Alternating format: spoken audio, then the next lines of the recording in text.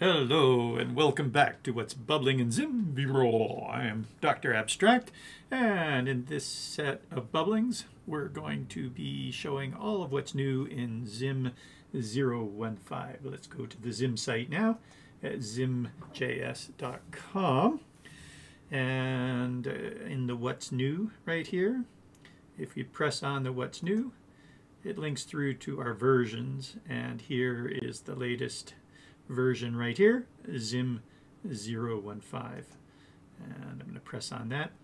It features a whole bunch of stuff with texture active, and that's in 3JS, but we'll show you that in another bubbling.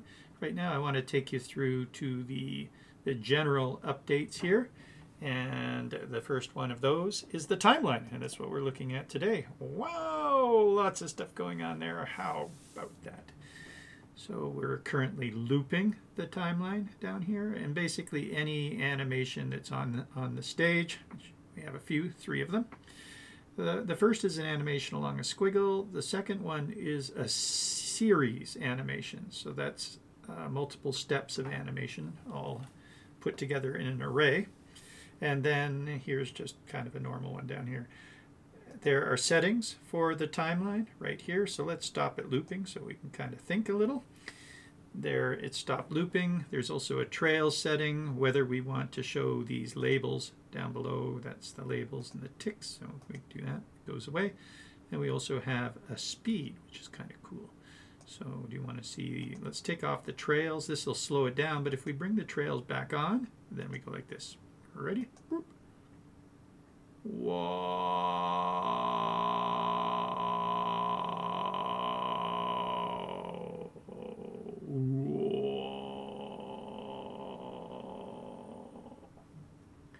How about that?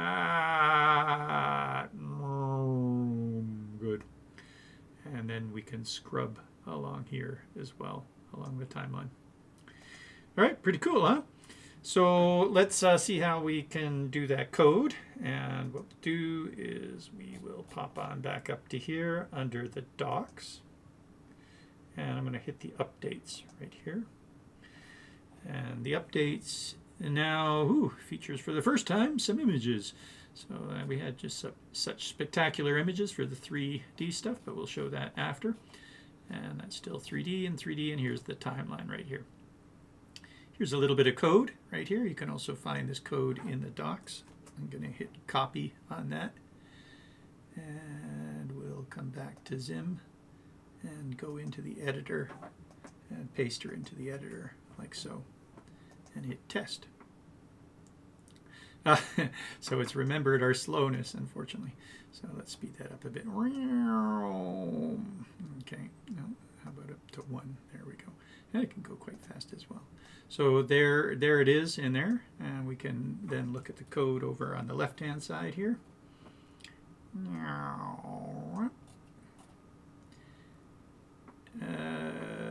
We've made a squiggle. We're taking the controls off of that squiggle. We're transforming the points just so it's a little bit bigger, scaling. If we .sca, we can .sca the path as well. It just makes the path thicker, twice as thick. And by transforming, it just transforms the points instead of the path. My window a little bit too big here. All right, and we're centering that on there, and we've got a circle that's added to that. We don't need a rote on that circle. And that's because we pulled this from when we animated something else, I guess, probably a triangle. And then we're animating, so I should go move that off of the example code as well. We're animating along the path in 4 seconds, and then we've got a const timeline. And the timeline has some settings, as you can imagine. You can set that to loop right away and various colors. Oh, we didn't look at the color, did we? Here's the colors. We have a little color picker, and all the color picker does is just change the color of that. It was fun to do the components for that, so you can set the length of that too and run it right along the bottom if you want. It automatically gets added. Note, so we just said new timeline, which means we don't even need to store it in a variable either. And test that. It still works. Okay. But yeah, it was fun to do that stuff can be brought up here. That's built into the pane, which is what that is. Here we've got a list, so inside of the pane is a list, and these are those special list elements that make this kind of stuff for us, which is quite handy. All of these actually, the checkboxes and that all thrown within the list. So that's along the lines of what Dat GUI would do for if you're coming in from processing or somewhere else, P5.js. Dat GUI is a little interface package that many artists use, and we can do that kind of stuff too. We tend to be a little bit bigger than Dat GUI. Dat GUI is just kind of like tucked up here on the left. We like an integrated look that is nice on the finger when playing with, and just looks, well, customize it a bit more. All right, so there we go. There's the ZIM timeline. So that can kind of show you how an animation is looking. Thanks to GreenSock or GSAP, they've had a timeline for quite some time, and we've looked at that timeline and gone, oh, what a nice timeline that is.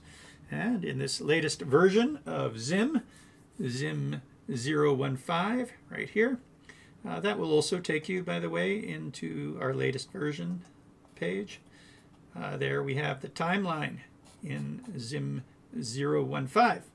I am Dr. Abstract, and this has been a What's Bubbling at ZIM. Check out the other ones too. We'll go through other updates there as well. Cheers. Oh, come visit us. zimjs.com/Slack or zimjs.com/Discord. Don't be shy. Say hi. And we'd be happy to help you with any questions, etc. Cheers.